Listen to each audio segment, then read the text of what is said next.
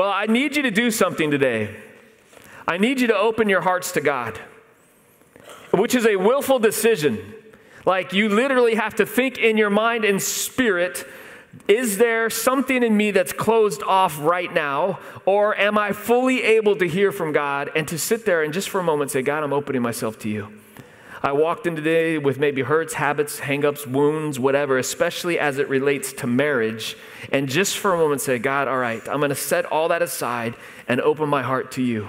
Because some of what we're going to talk today is touchy-feely, more touchy than feely. Like it will stir up some stuff in you, and you have to be willing to say, God, I believe you're stirring it up because you want to do a work in me. And I need you also to open your heart to me.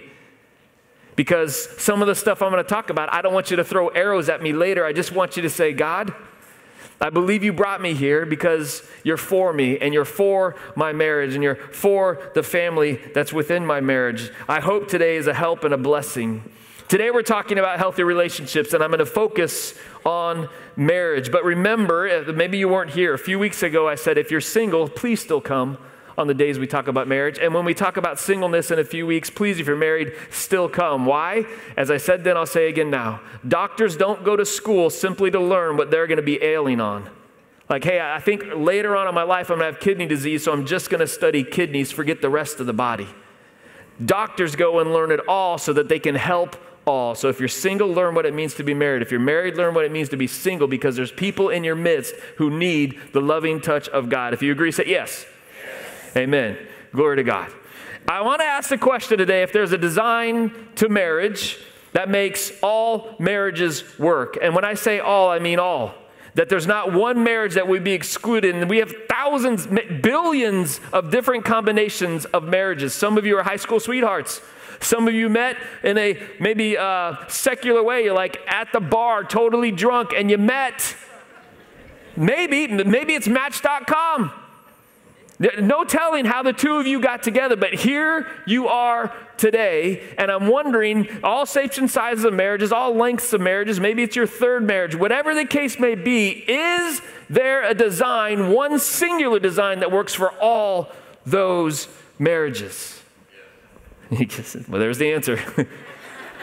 The answer is yes. It's found in Genesis 1:28. If you need a Bible, raise your hand. Our ushers would be glad to bring you a Bible, or you can open up your smartphone and check it out. There's 4 words that give us the design of marriage found in Genesis chapter 1, the very first book in the Bible. Just get past the table of contents, open it up, and there it is, Genesis chapter 1, verse 28. Here are these 4 words.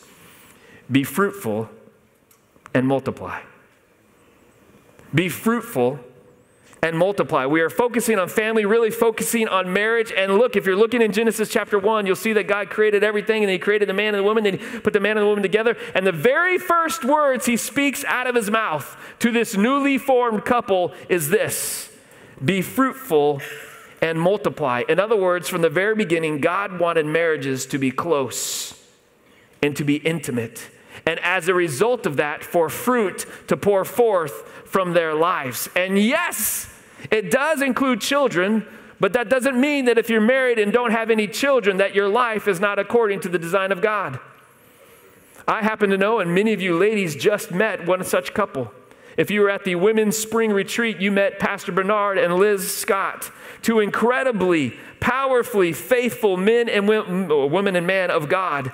Yet they have no children, but I promise you they're living out Genesis chapter 1:28 because their life is fruitful and they are multiplying their faith by the way that they live in marriage. Come on, were some of you ladies there? You remember Pastor Bernard and Liz? Will you agree with me? Whoop, whoop, whoop, whoop. Yeah. Yep, you were more spicy a few weeks ago. You want to try again? Ladies, were you there? Whoa. Sorry I asked. This idea of being fruitful and multiplying is not just an idea. It's not God like, maybe this will work. This is God's purposeful plan for marriages, that we would be fruitful and multiply, which requires us to be intimate and close. If we don't, it affects everything. It affects everything. Just look at the family. When the marriage fails, the family starts to fail. And these are some of the symptoms you see on the earth today. Bullying, social media, brokenness, violence, and sex are rampant. There's purity issues, obesity, anxiety, depression. And I'm just talking about what's happening in our kids. And that happens when the marriage starts to dissolve and then the family starts to dissolve because we are not applying the principle of God's design to marriage to our own marriages. I've recently heard two of my favorite pastors say the same thing separate from one another. One's famous and one you've never heard of. And because they both said it and I knew I was preaching marriage, I'm like, God, are you wanting me to repeat this? So I'm going to repeat it. Here's something I've heard that I'm going to share with you. If you're ready, say I'm ready. Healthy marriages will make for healthy families. And healthy families will make for a healthy church family. And a healthy church family will make, a bunch of healthy church families will make for a healthy community. And a healthy community will make for a healthy, strong, great city. And that strong, healthy, great city will combine with other great cities and make for a strong, great state. And a bunch of strong, healthy, great states make for a strong, great nation. Are you following me? And a great, strong, healthy nation makes for an incredibly strong and healthy world. So, if you want a great and healthy world, then we got to have a great and healthy nation, and great and healthy nations got to have great and healthy states, and those great, strong states need great cities, and those cities need to be full of strong communities, and those communities need to be full of strong, healthy churches, and those strong, healthy churches have to have strong, healthy families, which only happen if we have strong, healthy marriages. So here's what I'm saying. Don't underestimate your role in this world as a husband or as a wife, because everything hinges on us depending on this word of God to be fruitful and to multiply, for our marriage to be fruitful and multiplying. Don't underestimate your power, both in the home family and in your church family. Here's what Ephesians 5 says. You don't need to turn there. I'm just going to summarize. Ephesians 5 says, husbands, lay down your lives for your wives as Christ did for the church. Then he says to the wives, submit to your husbands. Both of these are pictures of Christ's sacrifice for all. He was both submissive to his Father and he laid down his life for us, the church. As a result, the enemy hates marriage, because it's a picture of Christ's sacrifice. And so marriage is under attack. If you agree with that, say, yup. But it's not new. It's not because the Supreme Court changed some rules just a few years ago. Marriage has been under attack since the very beginning. In Genesis chapter 3, you have the husband and the wife living together in the cool of the evening with God the Father. It's a picture of the triune God. God the Father there in the garden, God the Son, Jesus, represented by the husband, and then the Holy Spirit represented by the wife, who's the helper, the advocate. I mean, all of this is there. It's this perfect picture of the triune God in the garden. And it's supposed to be a perfect picture of God still today. A husband and a wife in the Lord living in harmony so that the whole earth can be knowing of this Jesus Christ through our fruitfulness and our multiplication. But if you look at Genesis chapter 3 in your Bible, you see the heading. It says the fall of man. Pastor Jimmy Evans, who's one of the foremost minds and communicators, he and his wife, about marriage on the earth today, says that Genesis chapter 3 is not the fall of man, it's the fall of marriage. Because the enemy comes in his little serpent-like self, and he says lies to the wife. The husband, who's supposed to be covering her, sits on the sidelines, doesn't say anything. The two of them imbibe together, eat of the fruit that they should not. And this whole relationship between them and God the Father is broken to pieces. This perfect marriage, the 3-in-1, husband, wife, and holy God, is disrupted there in Genesis chapter 3 because the enemy does not want marriages to look like God. He wants marriages to look like what you see mostly in our society today: broken, frail, abuse, whatever the case may be, all the stuff that you hear about marriages. That's what the enemy wants. He does not want the healthy, vibrant, life-giving, fruitful, and multiplying marriages. Genesis chapter 2 gives us a picture of what great marriage looks like. It says this: that is why a man leaves his father and mother and is united to his wife, a woman, and they become one flesh. 1 + 1 = 1. Verse 25, it says, Adam and his wife were both naked, and they felt no shame. This is a picture of perfect marriage. And I want to show you what it looks like. So 20 years ago almost, my wife walked the aisle. Today she's going to walk the stage. Would you welcome my wife, Christine Ingram? Here comes the bride. Da, da, da, da. So let's just put this down here a second. And this is a picture.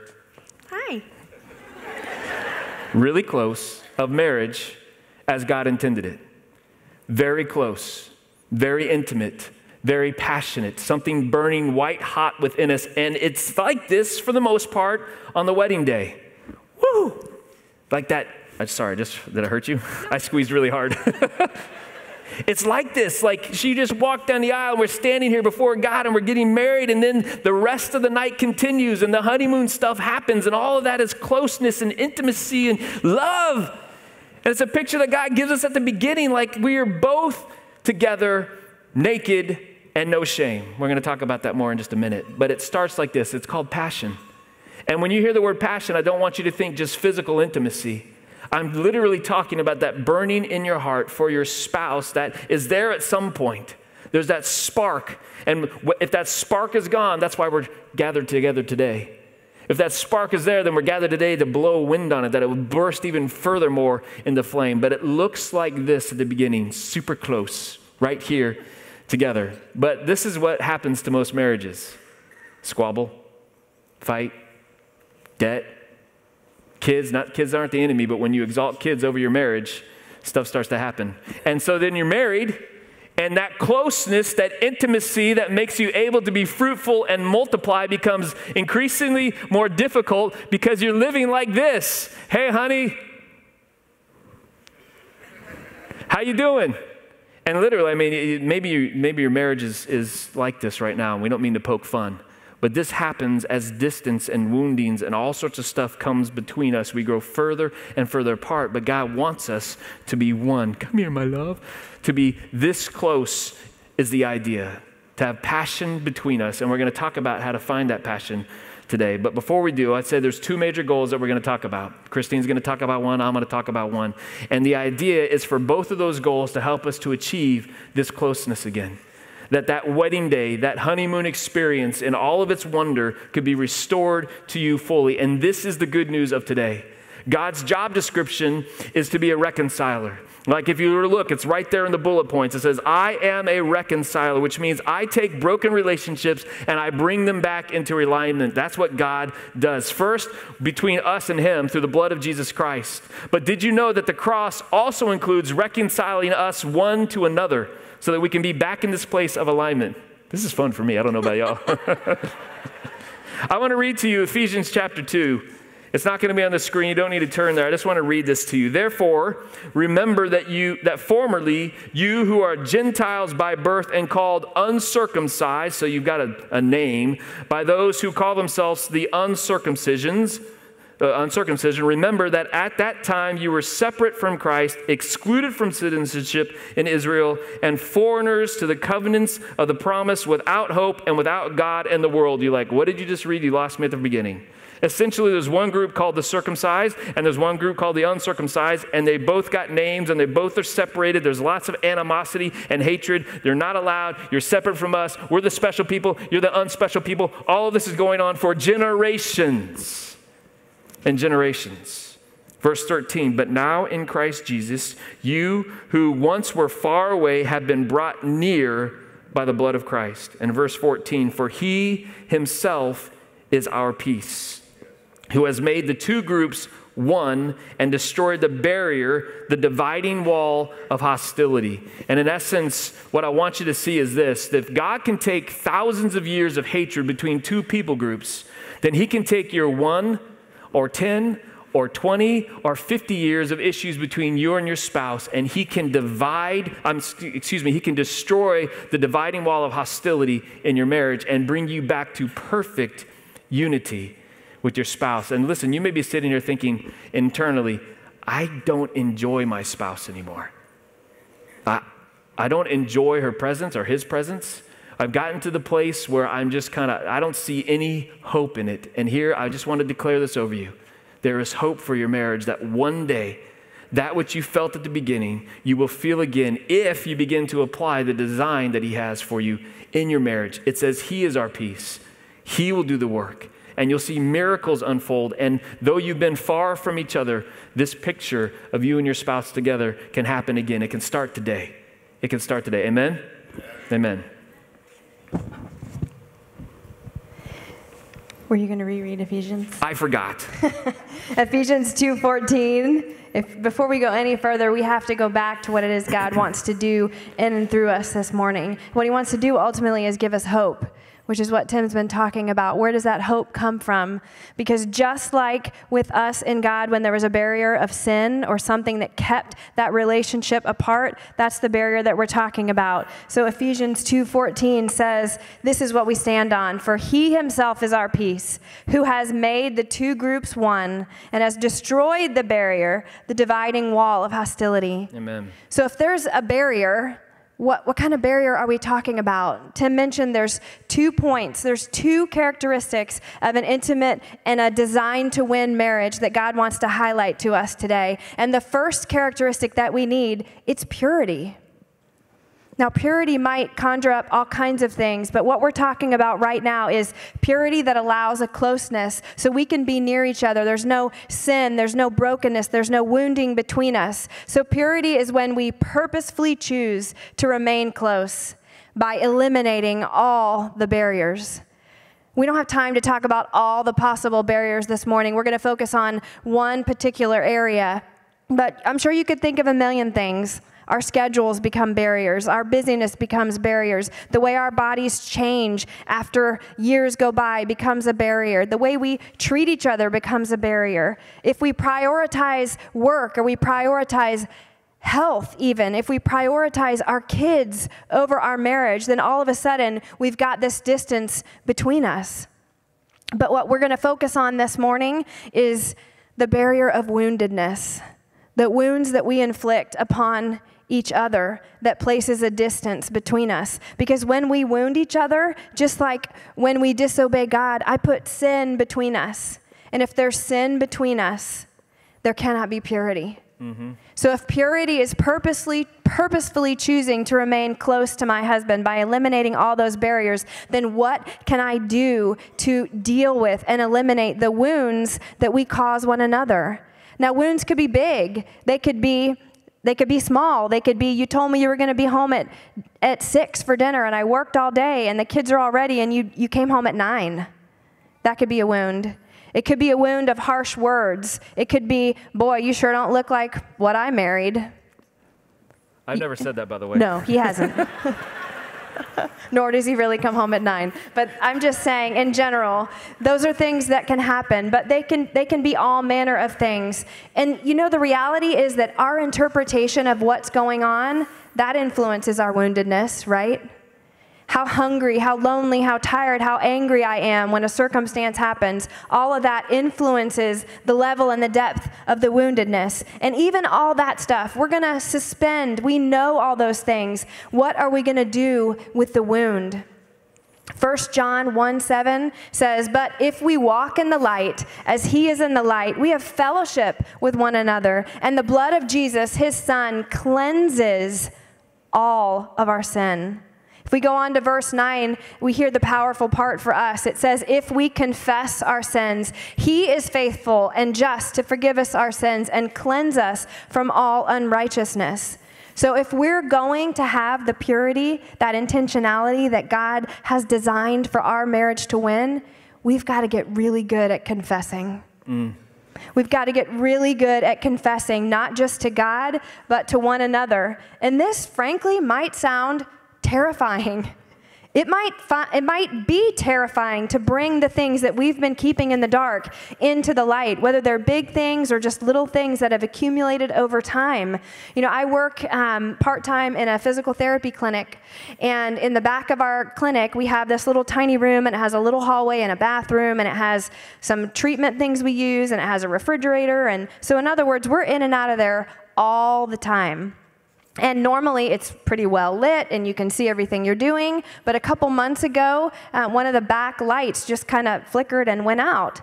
And at first, you know, you're really aware of that darkness. I would go into the room like kind of struggling to see, find a hot pack or a cold pack, or bump into somebody because it's pretty dark in the back half. But over time, even though my mind knew that it was dark, I stopped longing for it to be light. because I just kind of got used to it. We accommodate to it. I know where everything is, and I can get through there, and we stop caring that we're living in a dark situation. Well, last Thursday, I went back to work, and it was like an eclipse. I mean, it was so bright, it felt ridiculous. But the funny thing is, it was the same normal light that was there before that light ever went dim. So this is what we're talking about. Yes, it might feel like it's okay because you can find a way to live in that dark space. I can live with the junk I'm holding on to or the things I'm carrying. I can live in that darkness, right? We're functioning, we're coping, we're parenting well, I'm keeping a job, we're doing all right. But is that really where we want to be?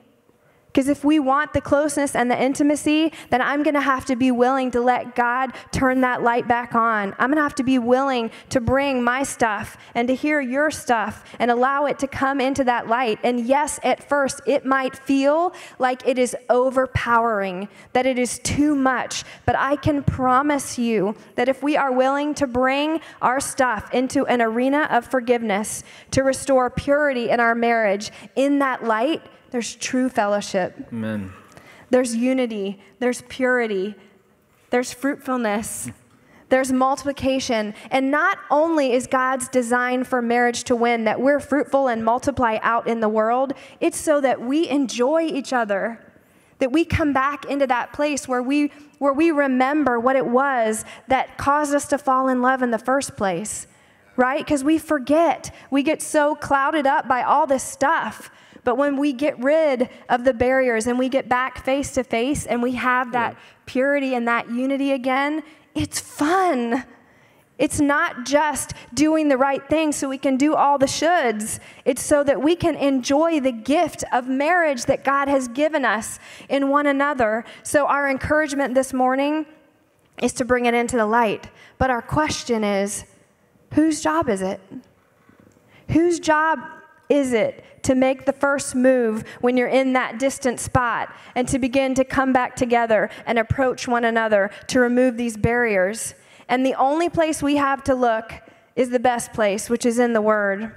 So this morning we're going to hear from a few different passages, and these passages are not specific to marriage. They are specific to relationship, but in our context, we're going to speak about them in marriage. And the first passage, if you take notes, I'm going to encourage you to read it later. It's Matthew 18, verse 15 through 22, and it goes through a very detailed procedural protocol for what do we do when there's hurt and woundedness between us. And we're going to summarize it together today in the context of marriage. So if I am the person that's been wounded, it's my job to go and make the first move.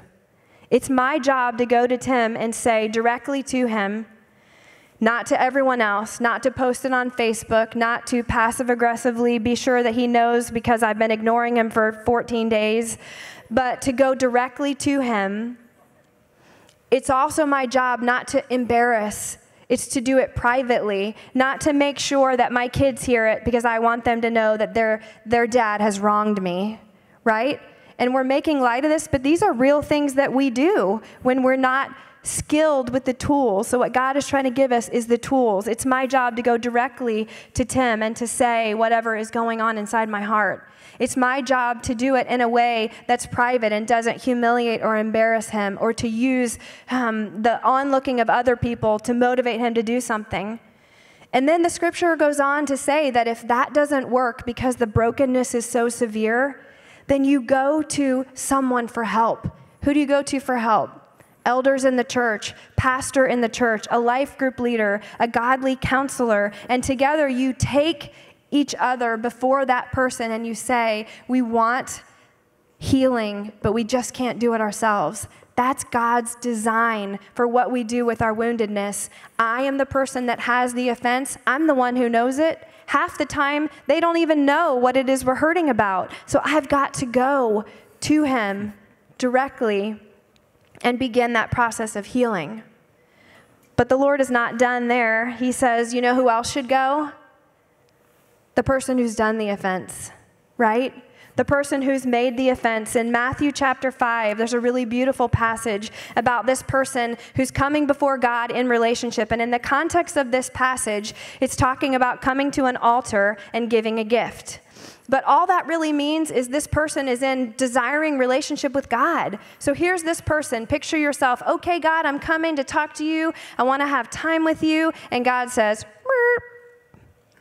I love that you want to come and be with me, but you've got some stuff over here that you need to deal with first. And so here's what it says in Matthew chapter 5, verse 23.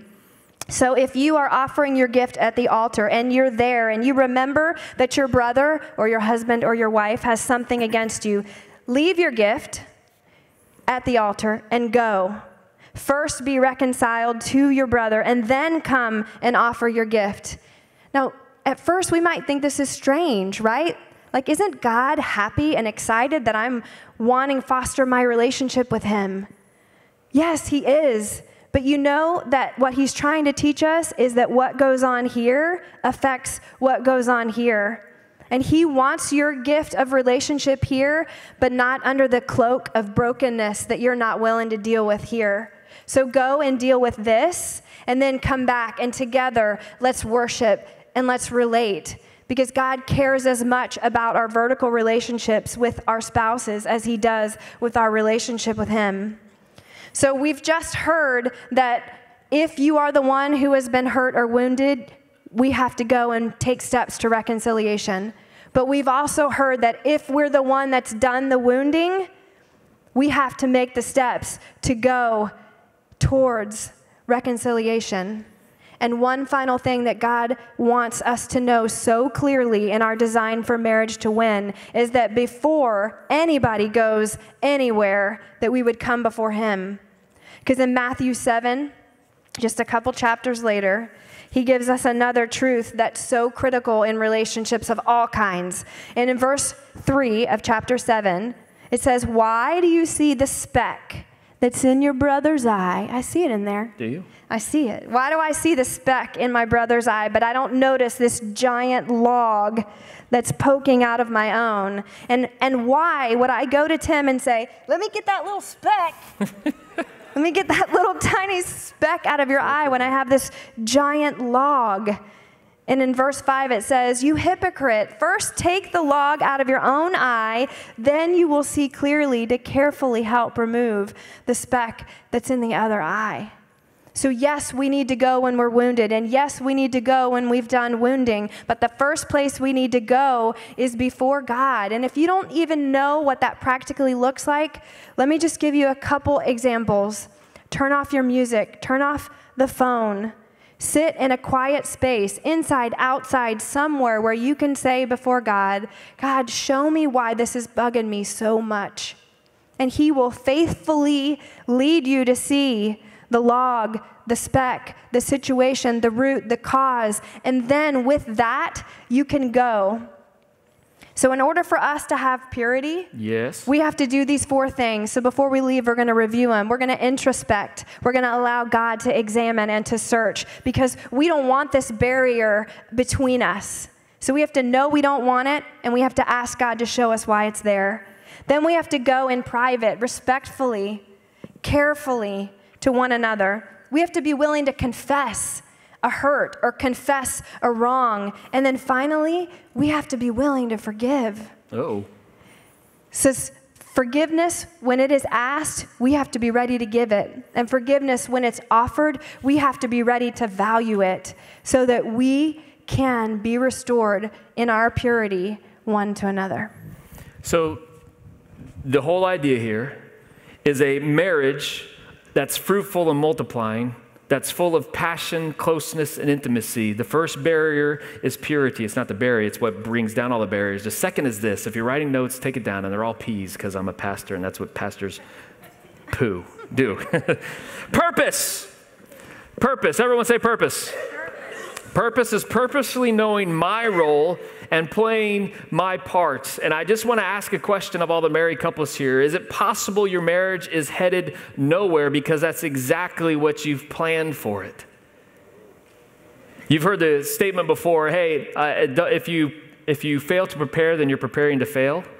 If you don't have any picture, any image of where your marriage is headed, then it's probably headed nowhere. Or best case, worst case really scenario, you're headed to two different places. It would be like me having a car and Christine having a car instead of having one car together. And one car is headed to LA, the other one's headed to New York, and you're still married, but you're very, very distant from one another. It's hard to have closeness and intimacy when you're separated by the miles. And yes, there's Skype, and we can have all these pretensions like we're doing fine, but we're really just roommates living in a house. Two separate cars. My car's headed down to the video game couch. Your car's headed up to the Lifetime movie couch. I don't watch Lifetime movies. And I don't play video games, except sometimes. Very often. I know what Fortnite is. I know it. I watch the Hallmark Channel. Oh, sorry. I watch the ESPN channel. Gators softball. Did you see that? Anyway, okay. Proverbs 29:18. This is a very famous verse in Christianity. Says this: where there is no vision, the people perish. Where the marriage has no concept of where it's going, the marriage is perishing. Or maybe your version of 29:18 in Proverbs says this: where there's no vision, the people cast off restraint. I know that I came into the bonds of marriage in covenant with my wife and with the Lord God. But because we have no vision for where we're going, cast off restraint.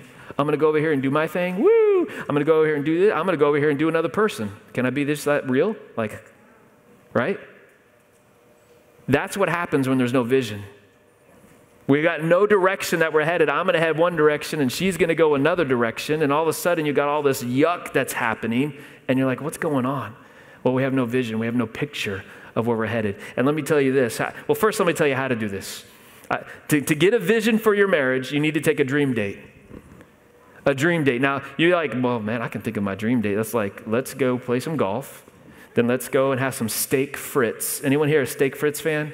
Steak frites is like that steak that's leaking all its juices into the French fries. Yes, Lord. And she's like feeding me the fries. Then we go to Top Golf for dessert and play golf. So it's two golfings. This is my dream date. Yeah, I see. And then we'll go home and do home things, right? Amen? Amen? So I'm like, what does he mean home things? Like washing the table? You know what I mean. I'm not talking about that dream date. I'm talking about a date to dream. Where you would sit down together and say, where do we want our lives to go? Not our lives. Where do we want our life to go? Because the two have become one. 1 + 1 is 1. The two have become one. Where do we want this life to go? How do we want to behave in public? How do we want our kids to see us in our marriage? Do they ever see affection in us? Do they ever see us taking each other away? How do we want this to go? And here's the key to all of this. If you want a lasting marriage, have a lasting vision. A lasting vision is one that's tied to the eternity of Jesus Christ. It means that both of you have come to the saving knowledge of Jesus. Both of you yoked together said, Lord, we serve you as our Savior, so our marriage is going to serve you as Lord. We're going to be fruitful and multiply, not just in children, but in faith. And so you ask the big question, like, God, what do you want with our marriage? Yes, ask the questions. What do you want to do with your career? Where do you want to be when we retire? Those are good questions, but they're temporary questions.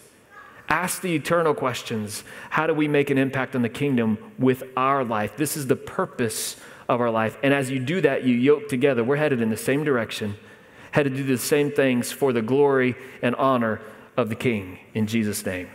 Which finally brings us.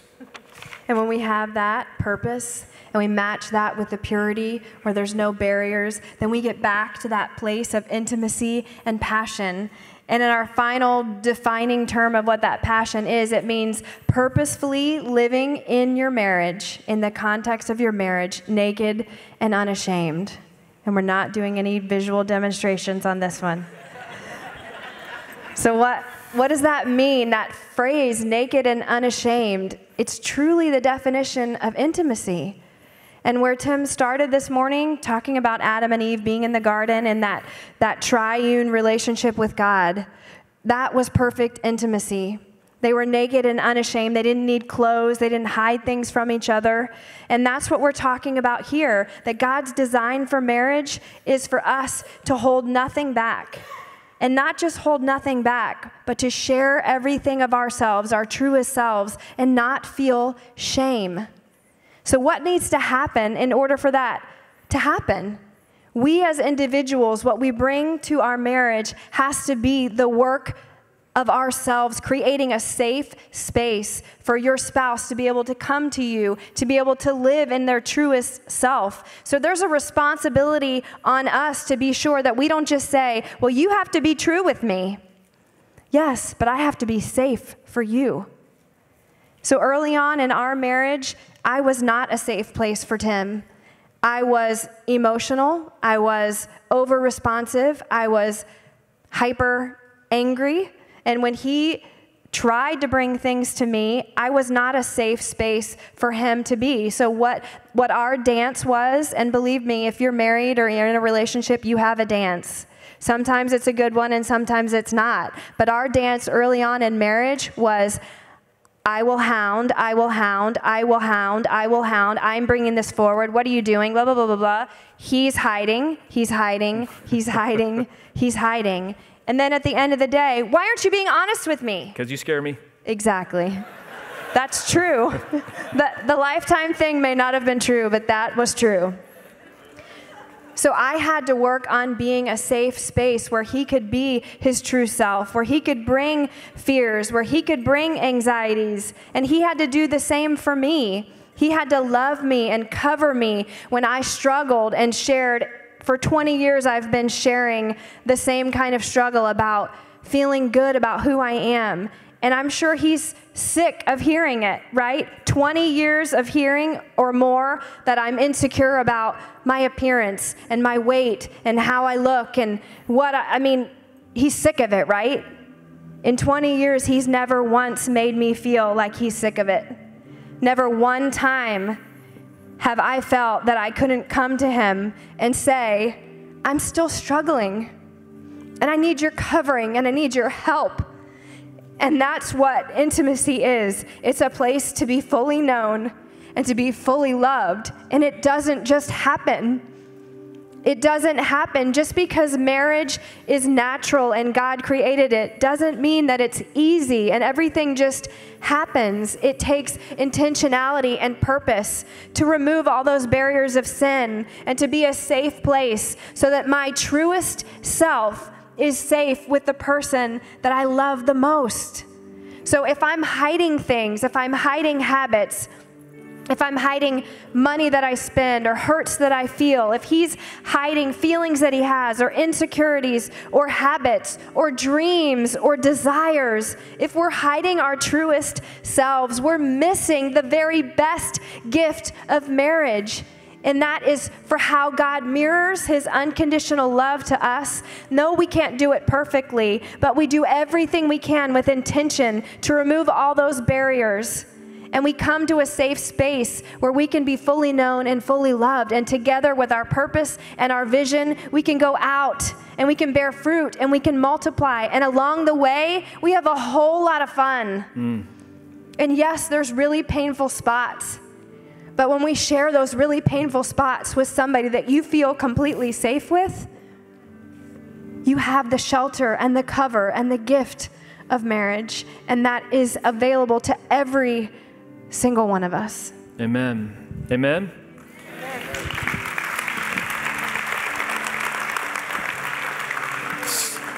So here's what we want to do today. Two things. Number one, if our encouragers would come forward and just take your spots. As they're coming, I want to tell you what was pivotal for Christine and I in this beginning of our marriage, because we had the honeymoon phase. We were close and intimate and everything, but then we found out that we had this dance where she was, I was not willing to, what's the word? Face conflict, right. And she had no problem facing conflict. And we were living in this dysfunction with the light off in half of the house, as she explained earlier, and just kind of got used to it. This is how we're going to live. Just kind of light half off, and now we're just used to the darkness. But somebody invited us to the Weekend to Remember years and years and years ago, like 17 years ago. And I thought, we got a decent marriage. We're just going to go and listen to a bunch of stuff we already know. by a bunch of people who are going to look perfect and make us feel worse about our marriage with a bunch of other people whose marriages are awesome and we're going to be the worst one there. I don't want to go. It's money too. It costs money. Like, I don't want to go. But we went, and I'm telling you, from that day forward, it has revolutionized and so marriage into an extremely, incredibly wonderful, not perfect marriage. And the weekend to remember is coming to Orlando. It'll be here the weekend of Father's Day. And you're going to miss the beginning of Father's Day if you go. And I'm just telling you, dads, it's worth it for all the rest of your Father's Days to be blessed if you'll miss half of this Father's Day. A weekend to remember usually costs $300 to go per couple. But somebody in our church who's a marriage missionary has decided to pay for 30 couples to go for free. Amen? Go ahead, get in there.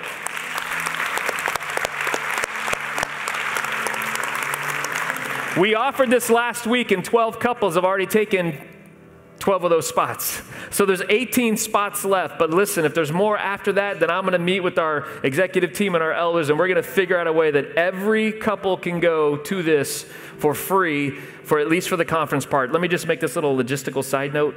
There is a hotel fee, and there is food to pay for. And I'm just telling you that now so you don't get sticker shock like we tricked you later. We're going to pay for the $300 fee. If you want to stay at the hotel where the conference is, that's on you. And there's stuff that's a part of the weekend, a date night and all this kind of stuff. That would be on you. But we're going to cover the $300 initiation fee, if you would, for that. I just want to tell you, just so there's no weirdness later, like, you said it was free, now I hate you, and our marriage is ruined because of you. Okay, good. So I'm inviting you to the weekend to remember. And here's the last thing I'll say about the weekend to remember. It's for marriages that are struggling and marriages that are not struggling. It's for marriages. Amen? So if you're a marriage here, if you're a wedding, if you're whatever here, then it's for you. It's also for people who are considering marriage. And I'm talking like really considering, not like, hey, in 7 years we're going to go to Taiwan and get married. Woohoo! No, I just mean that you're sincerely at that place of perhaps getting engaged, or you are engaged. You can also go to the weekend to remember. You'll need to pay for 2 hotel rooms, though. Okay. Amen. It's in Orlando, right? You do not have to stay at the hotel, but if you're married, you should. It's helpful. All right. Here's the last thing we're going to do today. I just want to invite everyone who's married to come and receive a marriage blessing. And you may think, wow, my marriage is struggling, or wow, my marriage is great. No matter where your marriage is, you're here today, which deserves credit, which deserves applause. Like, congratulations for coming into the place where there's healing and hope for your marriage. And so I'm going to ask you to do something like Jesus did. We sang the song earlier, Reckless Love. God was recklessly doing whatever he could do to make sure that you knew that he loved you. And for some of you, like, I just refuse to go down front because then people may think I'm messed up, or people may think this, and forget about it. For the sake of your marriage, be reckless for one moment, grab your spouse by the hand, and come down and receive a marriage blessing from our encouragers, who, by the way, encourages, before you leave, bless one another. And before you leave, bless our worship team, because some of their spouses are down here. We just need to make sure everybody that has a marriage is blessed today. Father, in the name of Jesus, send them forth now. If you're married, come now, come now, come now, come now, come now, come now. Come and receive a blessing, God. You love marriage. You instituted it from the very beginning. You called us forth to be fruitful and to multiply in faith and in strength, Lord. May there be purity in our homes. May there be purpose in our marriages. May there be passion returning to all of these married couples. In Jesus' mighty name, we pray. Amen.